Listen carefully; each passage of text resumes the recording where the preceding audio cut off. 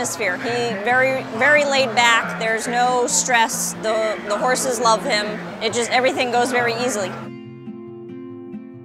Hi, my name is Geoff Tucker. I'm an equine veterinarian who back in 1983 was exposed to the technique of dentistry, which I call horsemanship-based dentistry.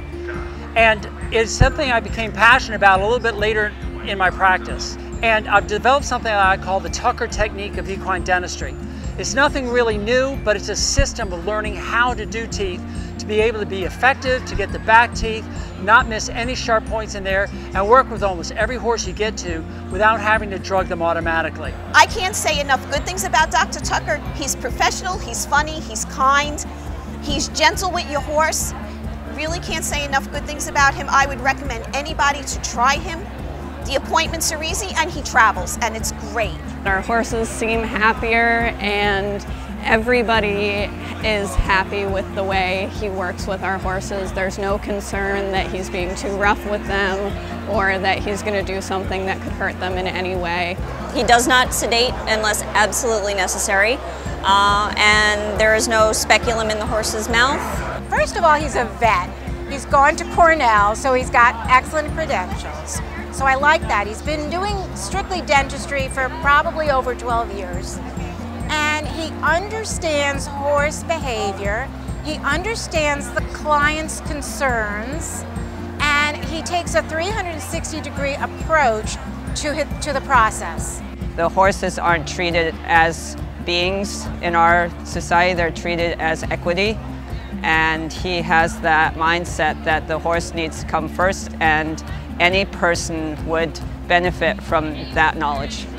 What I liked best about the Tucker technique is how it related to the horses with the horsemanship aspect of it. He really understands how horses' minds work.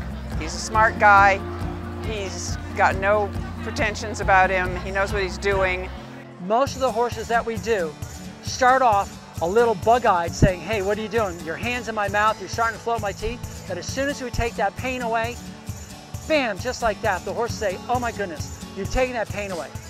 Imagine I come up to you and I start taking your shoe off. You've never met me before. You're thinking I'm kind of crazy. And you're about to call the cops on me until I take your shoe off, drop the pebbles out, put your shoe back on, and you put your foot down, and the pain is gone.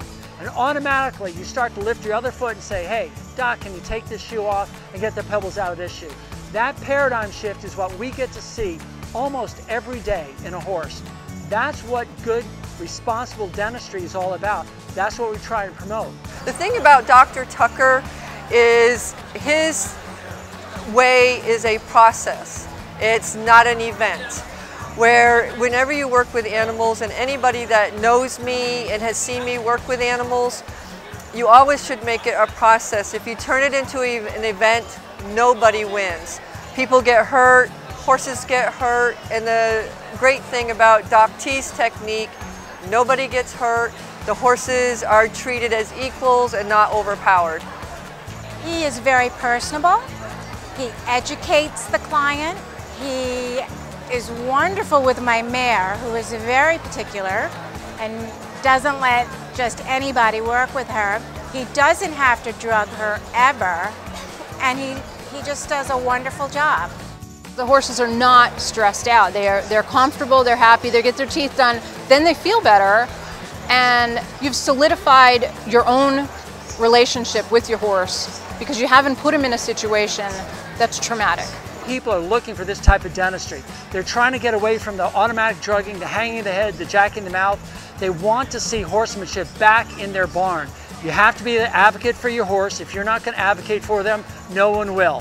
So please take a moment and learn about the Tucker technique of equine dentistry and download the free booklet that's online. Read it through and tell me what you think about it. Thanks a lot.